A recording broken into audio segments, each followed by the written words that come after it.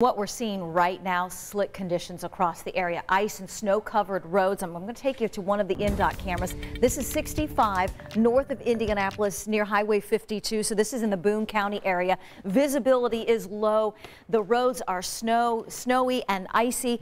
Just be prepared to allow some extra travel time this evening. I'm going to take you to live Doppler 13 radar into that interchange again along I-65 and 52 in Boone County, and then north and east of there, some pockets of steadier snow developing Kokomo to Tipton. It does start to change over to more of a wintry mix, snow with sleet and freezing rain across the central part of the state, and more of a chilly rain for the southern part of the state. This is a weather system we're going to be tracking for you over the next hour and a half and all night long.